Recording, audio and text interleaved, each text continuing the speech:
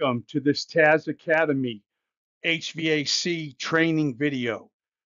Today's topic: when replacing existing furnaces in R410A AC systems with the new R32 furnaces, you need to shut the R32 refrigerant leak monitor off. Here's how. Your host is technical trainer Randall Ripley. All of the new Goodman and Amana R32 gas furnaces, whether from 80% to 97%, are equipped with a control board capable of shutting off the gas heat and turning on the blower fan in case of an R32 refrigerant leak in the indoor evaporator coil. If the R32 furnace is replacing an existing furnace in an AC system that does not utilize R32 refrigerant, the R32 functionalities in the furnace control board will need to be turned off for the furnace to operate. If the A2L function is enabled, the control will monitor the R32 sensor information. If the A2L function is disabled, the furnace control will ignore all A2L functions. The R32 function on the control board is on by default, but can be disabled through the furnace control board by entering the A2L function enabled menu and selecting No. This only applies when pairing the R32 furnace with other than R32 AC equipment.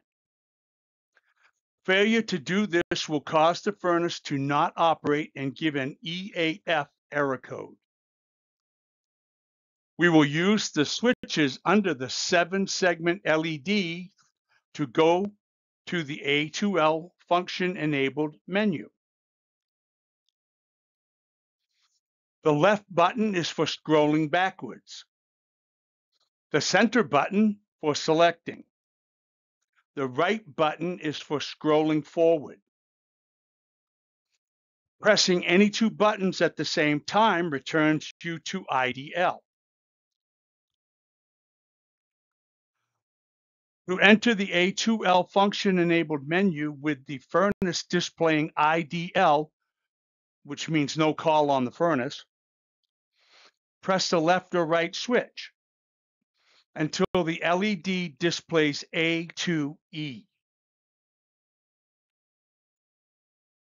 Press the center switch to select. The LED will display the default option, Yes. Press the right switch, and the option will change to No. Press the center button to select.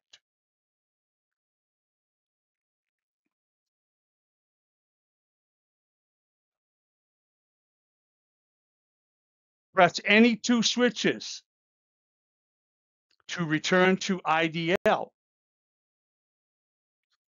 Put a call on the unit. If everything else is set up correctly, it should fire up. If you like the video, please hit the like button.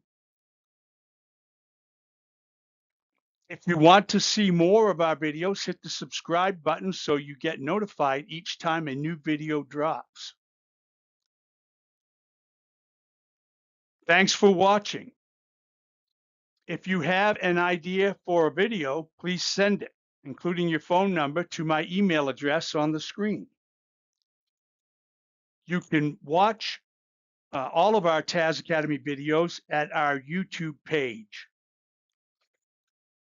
Here's my email to mail your ideas, comments, whatever. Have a great day. Hope to see you back.